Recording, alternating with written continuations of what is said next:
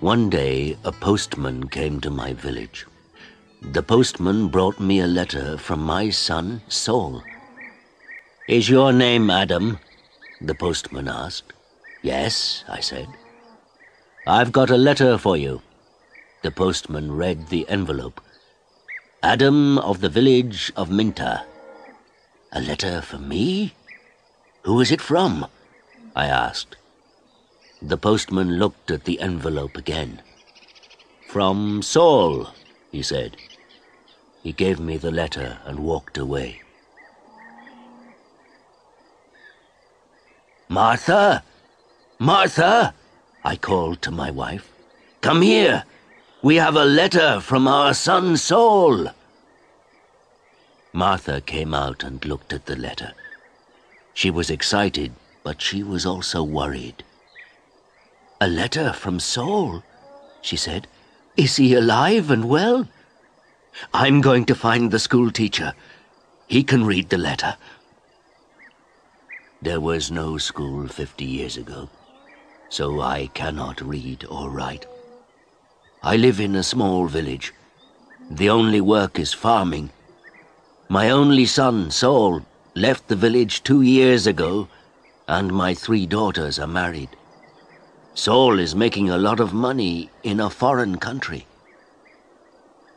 Martha and the school teacher came back. A lot of other people came. Everyone wanted to hear my letter. The school teacher opened the envelope and read the letter.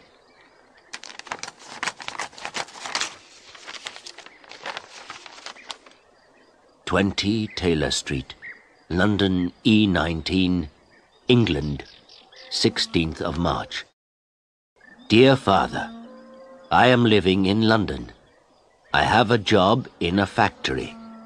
The work is very hard. I often work at night, but the pay is good.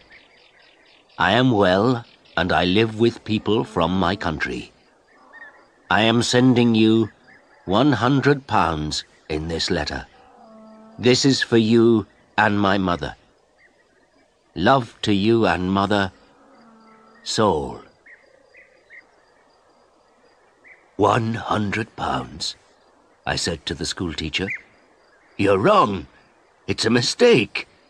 "No," the school teacher said. "I'm not wrong. It's not a mistake. Here is the money." And he gave me a piece of paper. "What is this?" I asked. "A money order," the school teacher said. "Go to Darpur. Take this money order to the post office in Darpur. The money order is worth £100. The post office official will give you the money." £100, I said again. Everyone laughed and said, "Adam, you are a rich man. You can buy many things for your farm and for your house. And I can buy some good food and drink in Darpur. I am going to give a party for you all," I told my friends. Martha said, "Saul is a good son."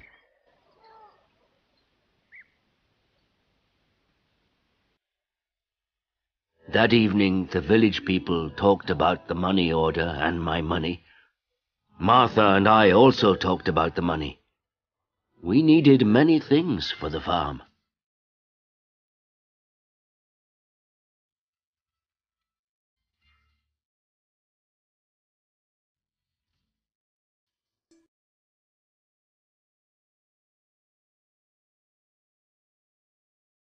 The next morning, I got up very early. It was dark and everyone was asleep, but I was going to Darpur. I washed and dressed carefully. I put on my best clothes and I carried my best stick. I put the money order carefully in my pocket and I said goodbye to Martha. I walked 10 miles to the main road. I sat down at the main road and ate my breakfast. I waited for the bus. I waited for 2 hours. Then the bus came and I got on.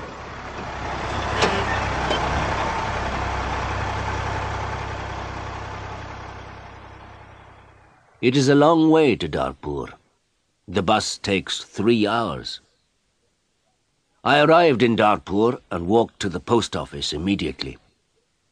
I do not often go to Darpur. I only know the market and one shop. This is the shop of Rick. I buy things for my farm from Rick. There were a lot of people in the post office. I asked about money orders. A man showed me the queue. There was a long line of people, and I waited at the back. Finally, it was my turn. I was at the front of the queue. But the official did not serve me. "Excuse me," I said. "It's my turn. I'm next." "You are next. Old man, I'm very busy," the official said. "Look at my papers. Look at all these people. I am very busy, and you must wait." So I waited. Finally, the official looked at me. "What do you want?" he asked. I gave him my money order. "This is my money order for £100, I replied. The official held out his hand. "Identity card?" he said. "Excuse me? I don't understand," I replied. "Your identity card," the official said again. "Give me your identity card." "What is an identity card?" I asked. "I can't give you any money for this money order. First, I must see your identity card. Your identity card gives your name and your address. Your identity card describes you. There is a photograph of you in your identity card. I don't know you. Who are you?" The official was a little angry. But I was also angry. "Who am I?" I said. "Everyone knows me. I am Adam of the village of Minter. I haven't got an identity card, and I don't need an identity card." "Old man, I'm very busy and you're very stupid," the official said. "Who are you? Where is Minter?" "Give me my money. Give me my £100, I said. The official looked angry and said, "Show me your identity card. I don't know you." The official gave back my money order, and he turned away. "Where can I buy an identity card?" I asked the official. He did not speak to me. He did not answer. "Go to the Ministry of the Interior," a man said. He was standing in the queue, and he told me the way.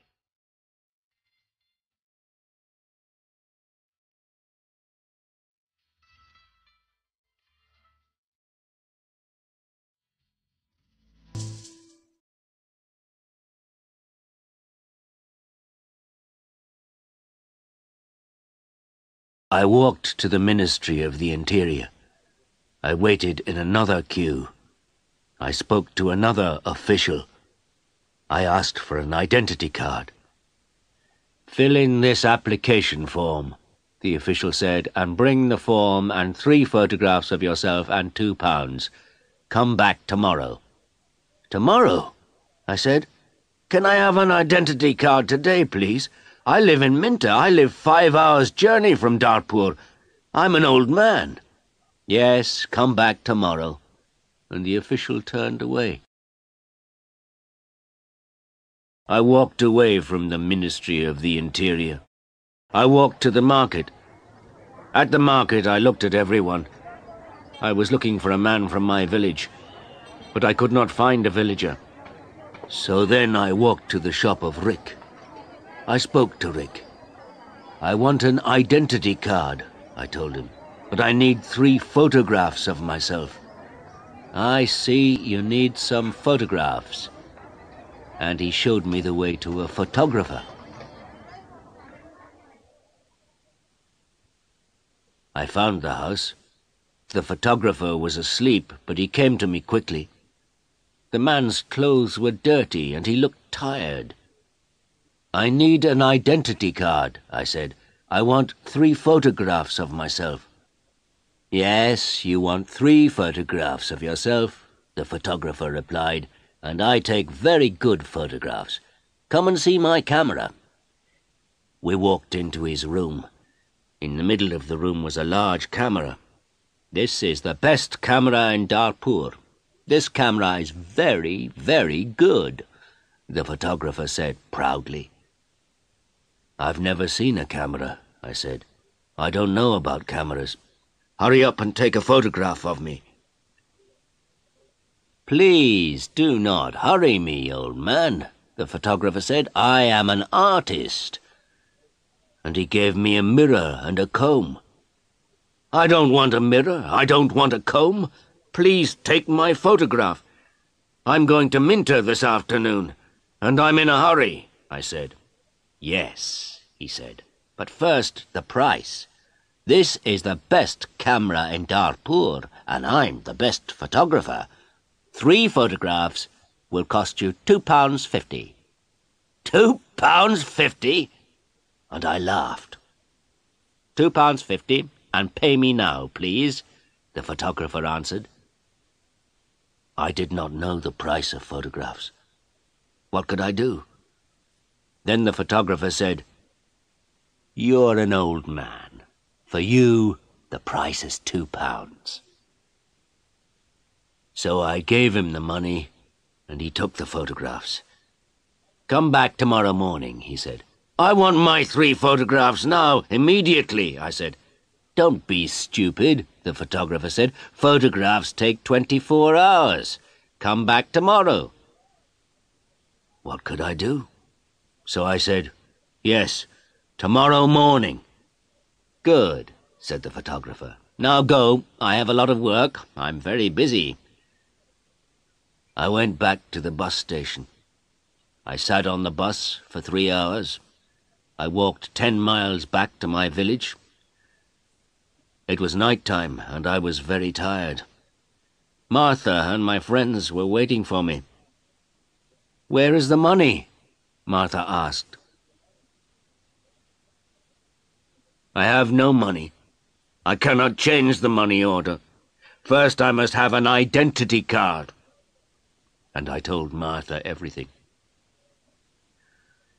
"Tomorrow I am going to Darpur again," I said. Then I did not talk again. I was very tired, and it was late at night. I lay on my bed, and I slept.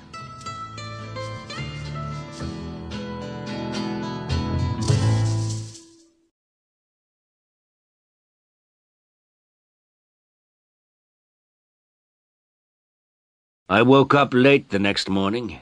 The sun was already high. I did not walk to the main road and catch a bus.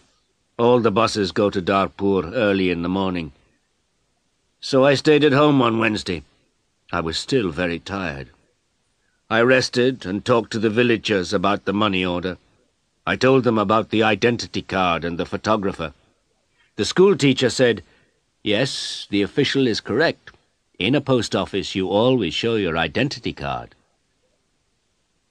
The school teacher filled in my application form for an identity card. Application form for identity card. Name, Adam Jamai. Address, village of Minter. Age, 72 years. Place of birth, village of Minter. Occupation, farmer. Color of eyes, brown. On Thursday, I travelled to Darpur again. I walked to the main road, and I caught a bus. In Darpur, I walked to the house of the photographer. I knocked on the door of the house. No one came to the door. I knocked again loudly with my stick. A woman opened the door. "Who are you? What do you want?" she asked. "Can I have my photographs, please?" I said. "Your photographs? I have no photographs," the woman replied. "I came here on Tuesday. Where is the photographer?" I asked. "He's out. He's not here." And the woman closed the door. I shouted at her, "I'm waiting here for him." After a long time, the photographer came back. He looked tired, and he smelt of beer. "Give me my photographs," I said. "I have waited a long time for you." The photographer looked at me and said, "I don't know you, old man. What photographs are you talking about?" "My 3 photographs for my identity card. I paid you £2 for them on Tuesday. Give me my photographs immediately, or my money." "Your photographs? Your money? What are you talking about?" the photographer said. "Show me the paper. Show me the receipt for your money." "My receipt?" I asked. "Yes, where is your receipt?" the photographer asked. "You didn't give me a receipt," I shouted. "Give me my photographs or my money immediately." And I hit the photographer hard with my stick. I am old, but I am still strong. The photographer fell on the ground. He shouted, "Help! Help! This old man is killing me!" And I hit him hard again. Lots of people ran out of their houses. I hit the photographer again, and 2 men held me. I could not get away from the 2 men. The photographer was very angry, and I was very angry. Lots of people were shouting. Then a policeman came. The photographer shouted to the policeman, "This old man hit me 3 times with his stick. He's a thief and a murderer. He wants my money." The policeman held my arm and said, "Come with me to the police station." I did not say anything. We walked to the police station. At the police station, the policeman asked me, "Did you hit that man 3 times?" "Yes," I said. "He didn't give me my photographs." "Show me your identity card," said the policeman. "I am Adam of Minter Village," I replied, "and I haven't got an identity card." "Old man," said the policeman, "go back to your village. Don't come here and fight. Keep out of Darpur." And he pushed me into the street. I went back to my village. I was tired and angry.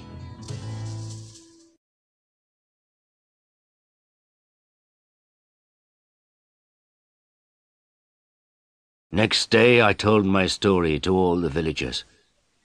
The villagers were angry. Martha was very unhappy. She said, "Saul is working very hard. He is sending money and we can't have the money. What are we going to do?" I did not know. Then in the evening the schoolteacher came to my house again. "Adam, perhaps I can help you," the schoolteacher said. "Here is a letter to Mr. Sheth."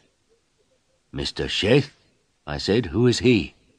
"He's an important man in Darpur, and he's a friend of my wife's cousin," replied the schoolteacher. "This letter is to Mr. Sheth. The letter is about your money order. Perhaps he can help you." I took the letter and thanked the schoolteacher. So I travelled to Darpur again on Saturday for the 3rd time. After a long time I found Mr. Sheth's house. The door was opened by a tall man. "Can I see Mr. Sheth?" I asked. "And who are you?" the tall man asked. "I have a letter for Mr. Sheth," I replied. "I see. Can I have the letter, please?" And the tall man held out his hand. "The letter is here," I said, and I took the letter out of my pocket. "But I must see Mr. Sheth." "Many people want to see Mr. Sheth," the tall man told me. "He is a very busy man and a very important man. Mr. Sheth is not here at the moment, but give me your letter and Mr. Sheth will read it later." I gave the tall man the letter. Then I waited. Later, a large black car came, and a man went into the house. A long time later, the tall man opened the door again. "Come in now, please, and follow me," he said. I followed the tall man. We went into a large room with fine carpets and big chairs. Another man was in the room. He was drinking. "This is Mr. Sheth," said the tall man. "I am Adam of Minter Village," I replied. "Yes, I know," said Mr. Sheth. "Thank you for the letter. I hope I can help you. I like to help people. Please, sit down." Mr. Sheth smiled. His clothes were new and smart. "Thank you," I said. "Can I see the money order, please?" Mr. Sheth asked. I took the money order out of my pocket. By now, the money order was dirty and looked very old. I gave it to Mr. Sheth. "This money order is for £100, I said. "My son sent it from a foreign country." Mr. Sheth unfolded the money order and looked at it. "You can't change this money order," he said. "This money order is not worth £100, but this money order is worth nothing." "Worth nothing? Worthless?" I asked. Then Mr. Sheth looked at the money order again. "Yes, worthless. Your son does not understand about money orders. This money order is not correct for our country," Mr. Sheth said. Then he looked at the money order again and said, "And this money order is also old. It is out of date." I said nothing. Mr. Sheth gave me the money order back. Then Mr. Sheth smiled and said, "I am very sorry. You are an old man. You came a long way from your village. What can I give you to eat and drink?" I was not hungry, but Mr. Sheth went out of the room. Then he brought me some coffee and some cakes. I drank my coffee. "Old man," said Mr. Sheth, "I like to help people. I am a rich man. Give me your money order." I gave my money order to Mr. Sheth. "Yes, this money order is worthless," he said again, "but I am going to help you. I am going to change this money order for you. I am going to give you some money." Mr. Sheth went out of the room. I felt very happy again. After a few minutes, the tall man came into the room. He gave me an envelope. "This is from Mr. Sheth. You can go now," the tall man said. I went out of the house. I walked along the road to the bus station. I opened the envelope and I took out my money. I counted the money. It was £10. I thought about my only son, Saul. My son Saul had sent me a money order for £100. Mr. Sheth had given me £10. I felt old, and I felt poor again.